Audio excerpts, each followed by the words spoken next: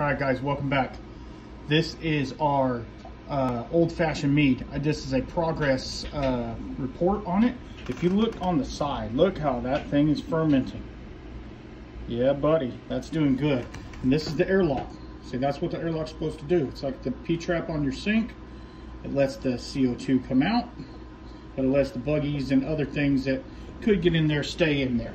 So one thing I forgot to do, and I want this to taste like an old-fashioned, obviously.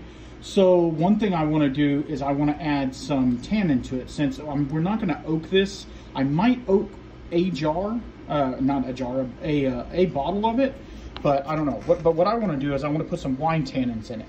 So basically what this is just, I think it's just crushed up walnuts? Chestnuts, crushed up chestnuts. And so it acts as tannin like you would have if you were to oak age something. So what I'm going to do, if I can precariously do this, well, let's take the lid off real fast. Now this is totally fine to do since it's actively fermenting, right? I'll just set that to the side real fast. And I'm going to use half a teaspoon. See if I can get in there. There we are, half a teaspoon right on top.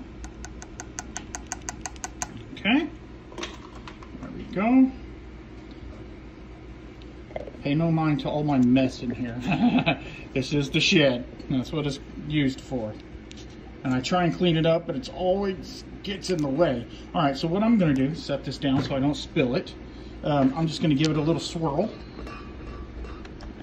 Let all that chestnut stuff get in there, and look how it's foaming up.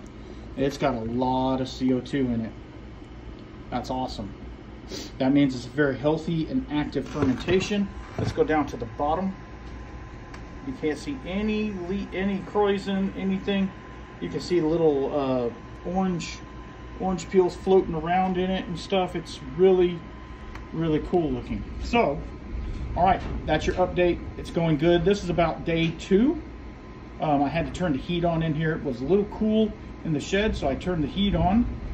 Which I don't mind doing during this because keeps this ferment going. So, all right, thank y'all. Have a good one. We'll have another update soon.